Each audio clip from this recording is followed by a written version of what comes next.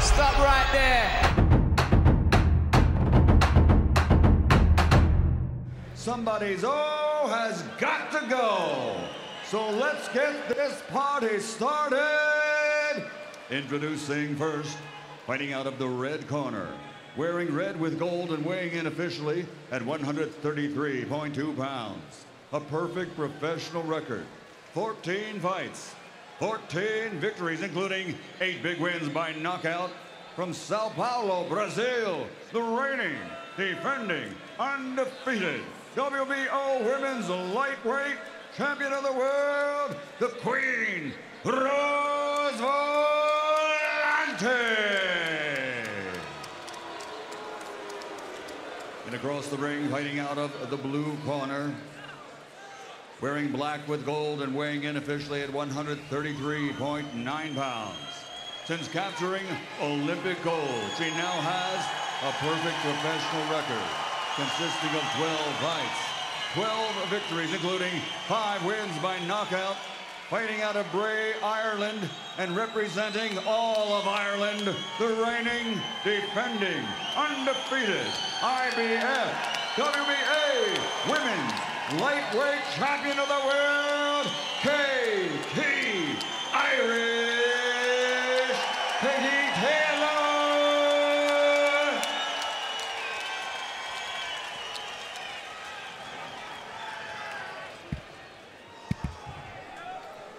Katie, Rosa, ya recibí mis instrucciones. You've already received your instructions. Quiero una pelea limpia. Give me a clean fight. Obedece mis instrucciones todos los tiempos. Obey my commands at all times. Y mucho más importante, protégete durante pelea todo el tiempo. Much more important, protect yourself at all times. Touch them up. Good luck to both of you. Benji Esteves there, referee. 27 years as a top referee. Katie Taylor, one of the top amateurs in the history of women's boxing. Rose Volante did not start training at all until she was 26 years old, when she found herself at 231 pounds. So she is already a success story. I wonder, Chris Mannix, how can she box against Katie Taylor? I guess we'll find out early. I don't think she can box against Katie Taylor. I think she's going to have to knock out Katie Taylor. And Katie, as skilled as she is, she's the complete fighter. Round number 1, Volante aggressive from the very start, moving quickly.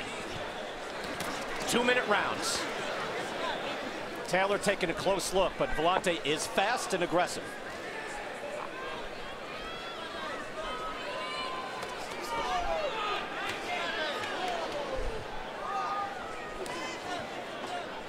Taylor being defensively responsible. Certainly Sergio a little wary as well. You have to respect someone right in front of you like that. You have to respect Volante. She's coming right at you. She has good pop in both punches, and she's a champion too, an undefeated champion. I tell you, they're clashing right now. Volante is coming in, stepping in with the right hand. She could catch Taylor with something or get caught with something. You don't want to exchange with the Volante if you're Taylor. You have too much pedigree. Fight behind the jab, box, move around. And knocks her down right there with the hook. 3, 4, 5, 6, 7, 8. ¿Está bien? Okay, enséñame. And she did catch her on the way in. A knockdown already for Taylor in round 1. Now goes to work. All right, break. Limpio, limpio. Stop. Break. Suelta. Taylor has gone the distance 5 of the last 6 fights. Suelta. Although, Chris, I don't think we've seen her lose a round, right? No, I don't think we have either. And people have criticized Katie Taylor for a lack of power. But as we said at the top of the show, she has not been fighting opponents who have been willing to do what Rose Volante is doing, which is stand in front of her and trade punches with her. And you can see the fire in Katie Taylor right there, because she's extremely sportsmanlike. And yet when she got hit in the back of the head, she immediately popped Rose Volante in the back of the head to let her know, you cannot do that to me. Oh yeah, both fighters, both champions are soft-spoken, they're quiet, but they have that confidence, 10 seconds, 10 segundos. That viciousness in them. Quick first round. They only go 2 minutes in women's boxing, but a knockdown for Taylor already. Katie Taylor rocked Volante at the end of that round.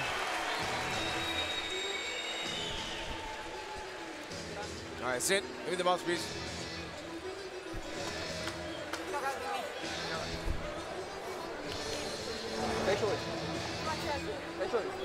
Close your eyes. Back, Mayas. Speed. Yeah, you got it. Breathe. Shoot. Drink. Oi? Good? Então, mexendo bem o tronco, balança bem. Like we touched on it earlier, Chris, Volante's aggression is going to help Katie Taylor's power. Right there, she was just a little bit too aggressive, a little bit of a head clash, but that punch was clean, and that definitely rocked Rose Volante. That was actually a short right hand. You can see, I mean, that is extremely short. It was short and right on the tip of the chin. Wow, the phantom punch. Except this landed, of course. Round number 2, again, a 2-minute round, so they'll go quickly. Scheduled for 10, lightweight championship in women's boxing. Katie Taylor, as you said, Sergio, play to your strength. You have too much pedigree, but she was wary, but she was watching for what was happening in front of her. The fury that Volante brought could be exploited.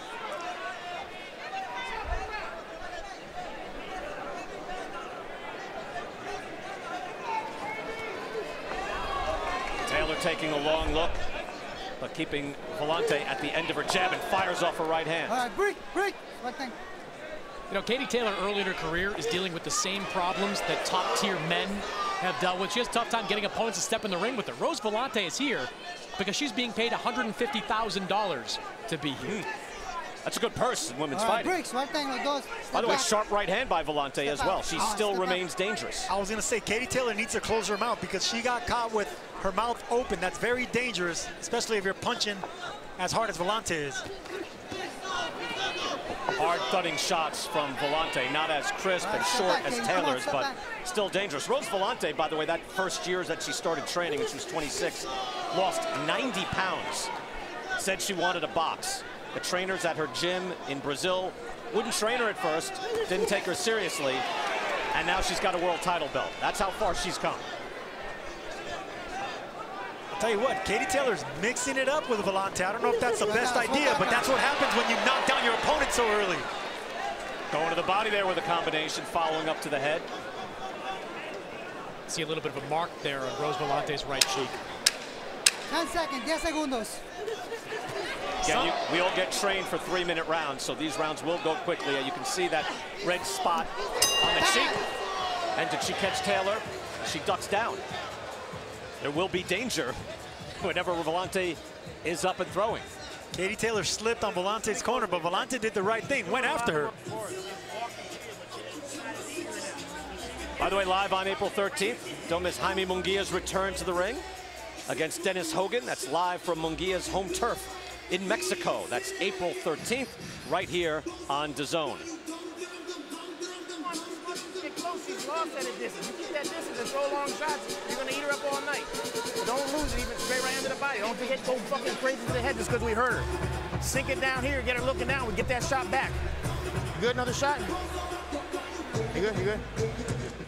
Come on, she's doing the work for it. Let her get close, fucking let her run into something. Let's go, let's go. It's good. Sergio, what do you think about Ross Sentiment and what he said there? Perfect instructions. Exactly what I said. You don't want to go out there just because you knocked her down. You don't want to go out there and get reckless and try to land the same punch again. Get behind the jab, slowly get back to hurting her. Look, Taylor didn't come in thinking Rose Volante was not at her level. She said, look, she's probably the best fighter I've ever fought. She's game, dangerous, probably the toughest of my career. But as her trainer, Ross Sentiment, told us, look, she has more to pull from. She has just many more dimensions in the ring. A lot more dimensions. A gold medalist. She started boxing earlier.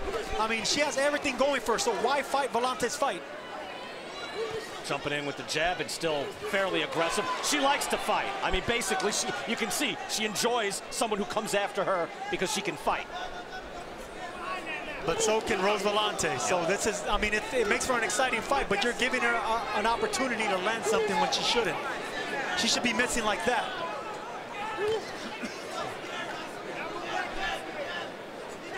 You know, with Rose Volante, we could be seeing something of a preview of what we might see with Amanda Serrano against Katie Taylor down the line. Another big puncher that Katie left to contend with. And Serrano a lot more polished. That could be a big fight on the horizon. Serrano signed up to fight on DAZN, to box. So again, that one is out there at a certain point. Break, no punching.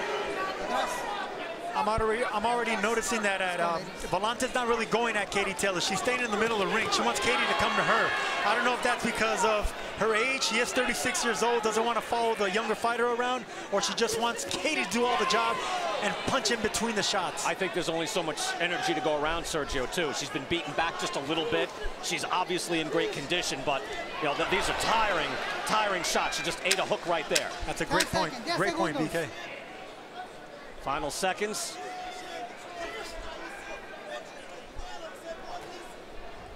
Time. Let's go to LZ Granderson. LZ. Hey, thanks a lot, BK. You already mentioned earlier that one of the reasons why Rose Volante was able to start so quickly is because she was so passionate about losing weight. Well, what you didn't mention was that she was actually a law student when she was at her heaviest. In fact, when she decided to become a full-time fighter, she was at a crossroad. Spend more money pursuing to become a lawyer, or spend more time and money becoming a professional fighter. Now, my mom would probably have a heart attack if I chose the latter, but obviously it worked out really well for Volante. Back to you guys. LZ, thank you so much. Sergio, I wonder like how much then you make an adjustment in your head, or how much your spirit is affected after you're dropped so early. Can Volante make an adjustment, really? I mean, we know what she is. She's a pressure fighter. She has a good right hand. She's not getting close enough to land body shots because Taylor's not letting her. And look, Volante is very busy. You know, CompuBox stats are kept, and they give you a very good indication as we get to round 4. Katie Taylor in the black, Rose Volante in the red. And work rate is something that can be tracked fight to fight. And Rose Volante throws 53 punches around. And keep in mind, those are 2-minute rounds. Taylor only 40. So while Taylor might be much more accurate or more measured, that doesn't mean everything. It does show you that Volante comes in to fight. Diminished somewhat now. Her mouth is open, sucking in some extra air.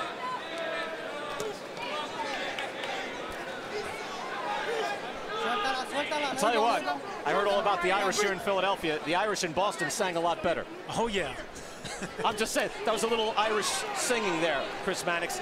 You guys in Boston sang a lot harder. We love our Katie Taylor in Boston. Katie Taylor goes to the body as well. Great body shot right there in the middle of the solar plexus. You know, Rose Volante has looked a lot different these last 2 rounds than she did in the first 2. I mean, it looked to me like she came out going for broke in those first 2. Really slowed down the work rate last round and a half. And you know, guys, you know what I see? Like, it's easy because Taylor and Tevin Farmer have fought on the same card now 3 straight times, but there's a mental intensity that you see in both. I mean, it's so impressive.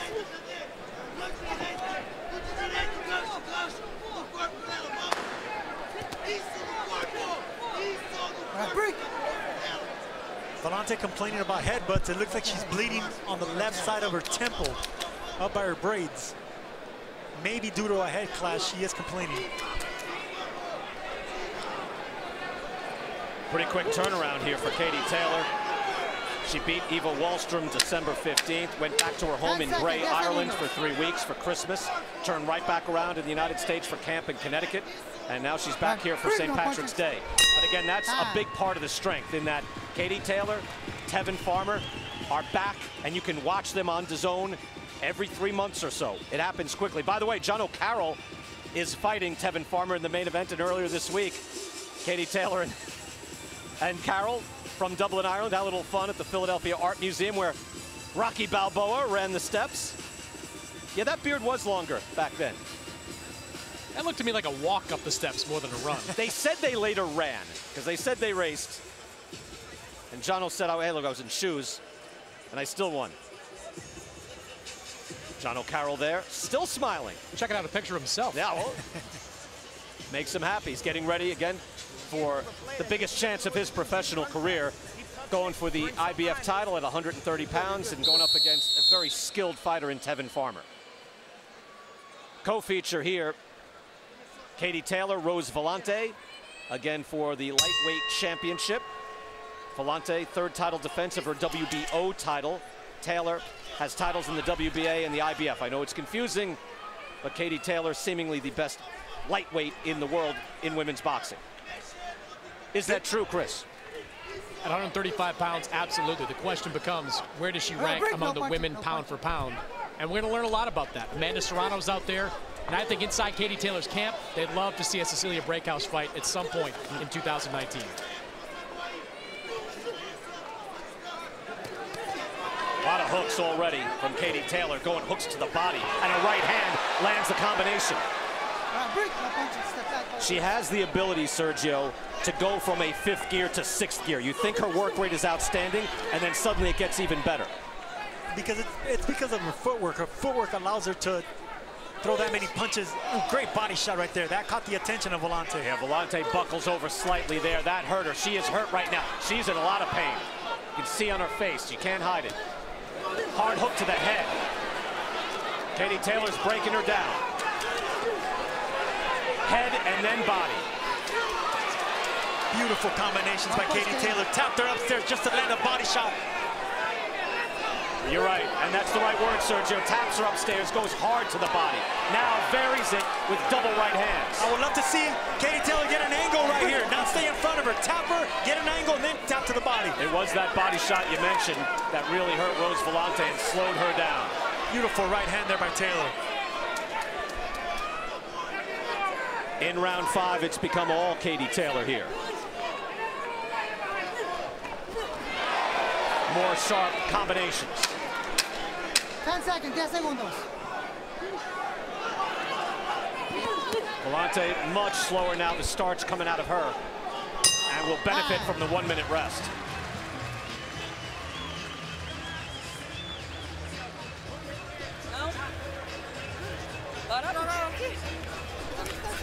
There's some water there. The stomach and the belly. Talking to her. Rosa, you're good? I'm good. We go back to the lead hand. You can't overplay that jab. This is the fight where you got a Larry Holmes stick. You can kill her with it. You'll kill her with it. Boxing beautifully. Boxing beautifully. You good? Deep breath, deep breath. And listen, on the way out, though, just be careful. You finish. Just don't go straight back where she finds you with some sloppy shit. Good luck over there, Rob. It was a nice turn. Yeah. Good luck. She doesn't like it. Relax, man. Every time we're close, too. Don't overplay the headshots. Stool. Katie Taylor turned pro at the age of 30 after 2 Olympic appearances. She's been very active as a pro. 6 fights in 2017, 4 in 2018. 3rd fight in 5 months. Extremely impressive every time out. Extremely consistent every single fight. I think this is the most impressive that I've seen Katie Taylor. She's fighting a top-level 135-pounder, and from the first round on, she sapped the spirit out of her. Oh, that was a vicious right hand she just landed on Volante. I don't know how much longer Volante could take this punishment. Yeah, I don't think much either, Sergio. I mean, you could see the agony on her face in the last round. You see in round 5, 28 punches landed by Taylor, through 60 of them, and that's in a 2-minute round. And Chris, we expected this. We knew Volante was going to come forward aggressively, which was going to give Katie Taylor a chance to land the big shots and hurt Volante. She has that one-punch power, Rose Volante, but Katie Taylor beats you like that. Punches in bunches with pinpoint accuracy. And now blood coming from the nose of Rose Volante as well. She's just getting beaten down.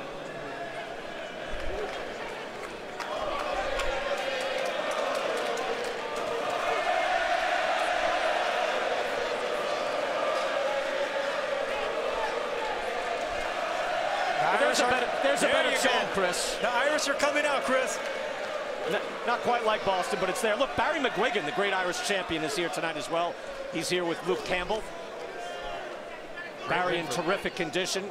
Great champion from the 1980s, from the border of Ireland and Northern Ireland.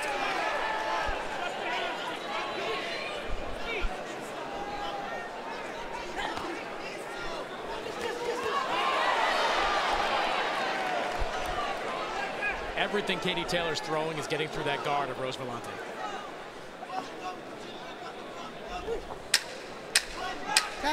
Volante getting through the round. You got to give her that. She took some hard head shots there. The vicious body shot in the previous round. Getting ready for the main event. Before Chris joined us out here, he had a conversation with the champ in the main event, Tevin Farmer. Tevin, it feels like we see you every other month now. 4th fight for you in the last 8 months. Why is it important to you to stay this busy? I mean, it's important for me to stay busy because it keeps you sharp, it keeps you focused, it keeps you in shape, and it keeps you from out of trouble, you know, stay in the gym at all times. These press conferences with you and Jono have been pretty entertaining. I asked him, where did all this bad blood come from? Where did it all start? Well, it all started from like months ago when he had a fight with the guy Fornois, whatever the guy's name is, and he just started tweeting me. I didn't know who he was, never heard of him, not anything. I'm like, who is this guy? And he just kept doing it over and over. And then I finally went on BoxRec and looked him up, and then I seen that he was like ranked high in the IBF. I'm like, oh, okay, so so I might be fighting him soon. And he just kept going off at the mouth. So you know, I got past my fight, and I had another fight set up, and whenever I wanted to, basically. And I told Eddie and Lou I want him next. You know, he got to draw with his opponent, and he wasn't supposed to fight for a world title. I gave him a shot at the world title because I could have fought anybody I wanted. He wasn't the mandatory, so I gave him a shot, and you know, I feel like he been real disrespectful, and you know, he ain't give homage. You know, he only getting a shot because of me. Farmer in our main event, Chris Mannix from moments ago. Tevin Farmer and Jono Carroll out of Dublin, Ireland. This is Katie Taylor of Bray, Ireland. Volante there with a nice body shot, Sergio, as she tries to get back in the fight. Two good body shots I've seen that Volante landed already. I think she's feeling the pressure. This is a must-win round for her if she wants to win this fight. Showing a lot of heart here coming back too, and it's just really not going her way. And facing a relentless machine in Taylor. I mean, there's no 10-second interval, Chris, where she just is not there in your face. No, that's what Katie Taylor does. Stays busy, stays active. And we talked coming in about how Katie Taylor has been virtually untouchable in her entire career. As you might expect, I've got her winning every single round of this fight. After what we've seen with Gabe Rosado and Selecki, I'm not going to count Volante out until the last round of the last minute of the last round. Chris, if we get a chance, we'll talk about that. We'll stay focused on this.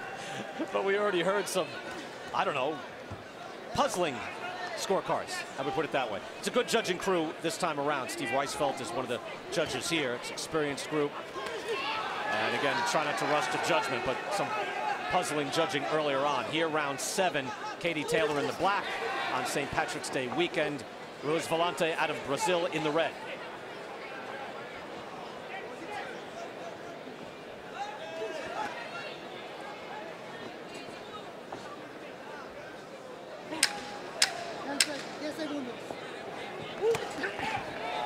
Cuffing right hand there by Taylor.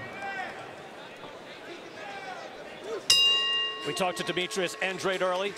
Triple G has joined the DAZN team. Huge news, locking up the top middleweights. Let's take a look.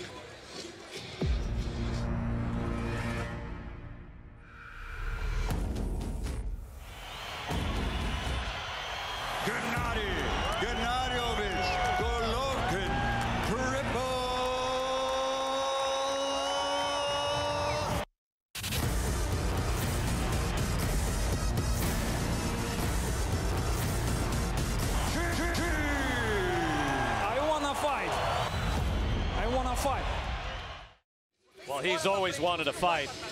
You see Rose Volante there, but let's talk Triple G for a moment. Golovkin signed up. Now, Chris Mannix, it can all happen at 160 pounds. Yeah, the middleweight division, it goes through every fighter at DAZN at this point. But one thing I took away from my time with Golovkin in Los Angeles, he's not as focused on being a unified or undisputed middleweight champion as he was before. He's looking for big fights, and that could mean 160. But I think he's open to going to 168, Callum Smith, Dimitri Bivol. He just wants the biggest fights over the next 6. Taylor goes to work here in round 8, battering Volante. Volante stays in and tries to trade. Saw the numbers there quickly through 7 rounds. Copy box numbers obviously in favor of Katie Taylor. Is Triple G big enough at 168? Can that happen, Chris? He's flirted with the idea of moving up before, most notably in some went-nowhere talks with Andre Ward.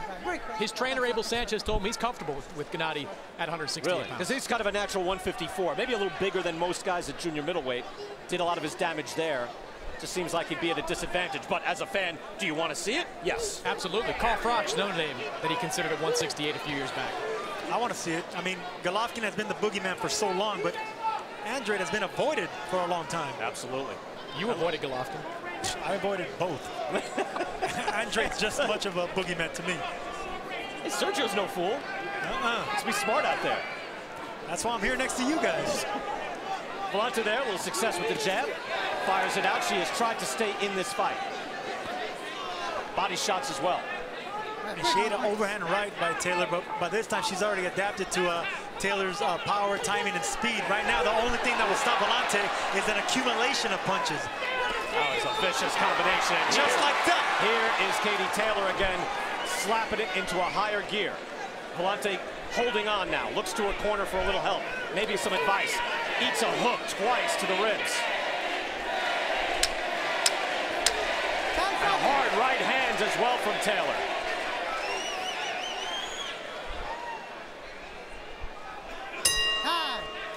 We just spoke with Tevin Farmer, getting ready for the main event, his title defense. Chris Mannix earlier with the challenger, John O'Carroll. John, first, is this the trimmed beard look we've been expecting? Yeah, the trimmed beard look. Took me ages. I do this by myself and all. I don't trust any hairdresser doing it, so yeah, it looks well. But the commission haven't given it an okay yet, but we have no fight if they don't. First fight here for you in the U.S., first world title opportunity. How are you feeling right now? I feel great, nice and calm, relaxed. I put all the hard work in the gym, so this is the fun part. This is the enjoyable part for me, you know. I lap these occasions up. Just grab her with both hands and go out there and enjoy myself.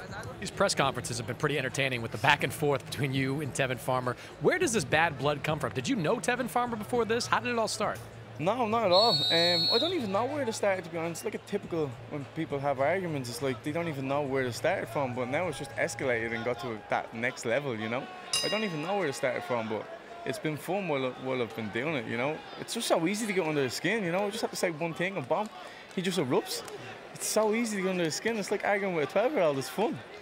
You're the kind of fighter that likes to fight on the inside. You like to throw a lot of punches. What kind of fight do you want to avoid in a fight like this? I don't care. I can make this any type of fight I want, really, to be honest. As long as I have him out of his comfort zone all night long, then it's a good night's work for me, you know? Good luck, John. Thank you. I appreciate having me. That's coming up in the main event. Meantime, Katie Taylor, vicious and relentless. Going right after Rose Volante, and in between rounds, referee Benji Esteves stepped into Volante's corner and said, I'm going to give you a little bit of room, but I'm getting ready to stop it. And she is taking a lot of punishment. She's taking a lot of punishment, and I agree with Benji Esteves. She's not in the fight. She's getting hit way too much, and look at those body shots. Again, to the head, and then the hook to the body. The thing is, she is so game. You know, like we saw with Gabe Rosado. You know, that they're not going to quit. They really do want it. She's undefeated, Rose Volante, 14-0. So when you have that O, you want to stay in there, but you can see 3 or 4 punch combinations coming out from Katie Taylor. And not for nothing, Brian, but we got to give 2 champions their due. I mean, these are 2 champions. They want to go out like champions.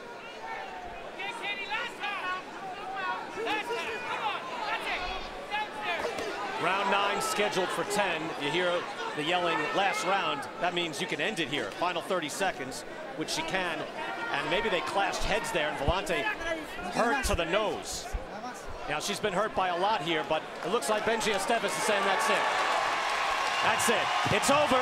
Katie Taylor with the stoppage. Rose Volante is complaining, and I believe she might have a certain point saying, hey, that was a clash of heads. That was a clash of heads to the bridge of the nose. It opened up that gash, but regardless, Benji Esteves was already taking a close look at Volante. One more round to go. It wasn't a bad stoppage, in my opinion. I agree, too, and yet I understand why Volante might sense a bit of unfairness. You know what I'm saying? Unfairness, yes, I get it. She's a champion. She wants to hold on to her belt. She wants to last the distance. But fighter comes first. She was being overwhelmed by a better fighter tonight. Just completely outboxed. You see the blood on the shirt of Benji Esteves, who stops it. Katie Taylor with a tremendous, I'll say it, wait, another tremendous performance. Another tremendous performance, and you know what? She stopped the fighter, an undefeated fighter who's never been stopped. On St. Patrick's Day weekend, a first-hand look here in Philadelphia at the most popular, the most accomplished, and respected athlete from the Republic of Ireland. We'll go back, and again, early, it was a spirited Rose Volante. But here, we would take a quick look at this, Sergio. That's, again, a clash of heads again to the right to the bridge of the nose. That hurts an awful lot, probably breaks her nose. And then Esteves would stop the fight. It was an accidental clash of heads, but that was a bad cut. You've seen Volante bury her face in Esteves' shirt just to wipe the blood off her nose, and that blood was only gonna profusely bleed even more as the rounds went on. That hurts so much, Sergio, doesn't it? How many times has your nose been broken? Oh, too many. Don't remind me, Brian. Don't remind me. You know, to see her wince like that, that's normal when you have someone's head hitting you on the bridge of the nose, and that's what she's complaining about here. She was outboxed. Michael Buffer is ready with the decision. Ladies and gentlemen, referee Benji Estevez calls a halt to the contest. The official time, 1 minute, 40 seconds of round number 9. This young lady now has 3 of the 4 major belts, just 1 belt away from being the undisputed champion. She's now IBF, WBA, WBO, Women's Lightweight Champion of the World, the Fighting Pride of Ireland, KT Irish Katie.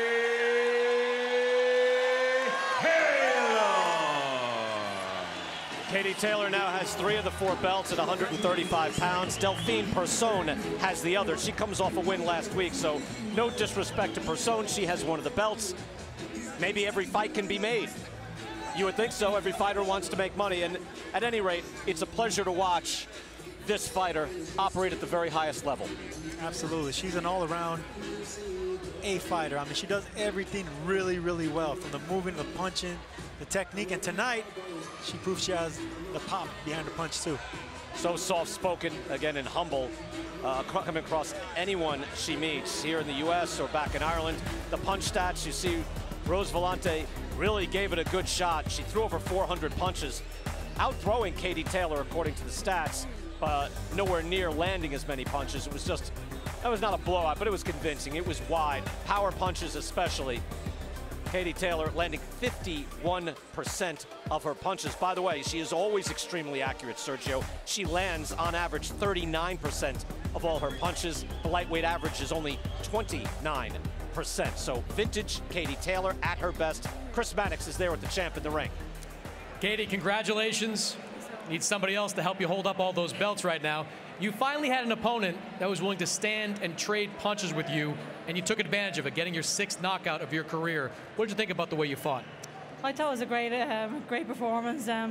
Rose Volante is a very, very tough opponent. I knew she was going to come here to fight.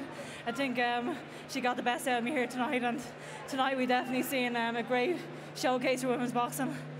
After that 2nd round, and you scored the knockdown in the 1st, your trainer Ross said, you got to calm down a little bit. Were you getting a little overexcited, looking to get that stoppage? Yeah, that's a problem of mine since I have turned pro. I have to stay composed a bit more, but thank God I have a genius coach in my corner. Rossi White is an absolute genius, and I have the best man working in my corner, so that's why I'm in this position now. You knew coming in that Rose has some power, 8 knockouts on her resume. It looked like early on she was coming to try to stop you in the beginning. Could you feel that, and what did you think of her power? Yeah, she definitely had a bit of pop at the end of her punch, but I have a great chin, thankfully, and I can stand there and trade punches with anyone, and I also have the power to hurt those girls. When you do stand here and fight, it's a problem for them. You now have 3 pieces of the 135-pound title. There's 1 more piece out there. Is that the fight you want? Absolutely. Now we can start talking about Delphine Persoon. That name's been coming up over the last 2 years, and I've got the 3 belts. She's got the WBC belt, so we have to get that fight on next. Is that fight more appealing to you than, say, a fight with Cecilia Breakhouse or Amanda Serrano? I would take either one, really, but my goal is to become the undisputed champion first and foremost, and the fights with Amanda and Cecilia are a lot bigger when I have got the 4 belts. So Delphine Persoon is a fantastic champion. She's been a long-reigning champion for years now, and that's going to be a fantastic fight. Congratulations, Katie. Thank you so much, and thanks so much for everyone for the support. It was incredible.